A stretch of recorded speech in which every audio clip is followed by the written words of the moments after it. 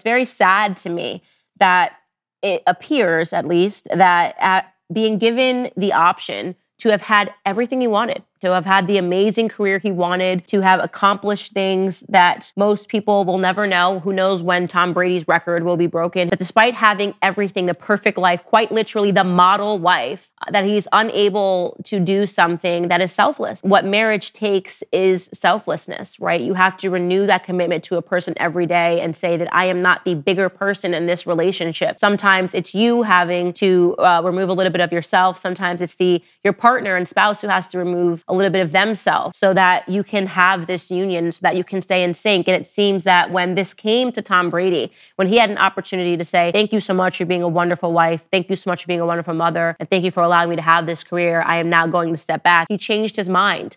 And it's understandable that she feels this way.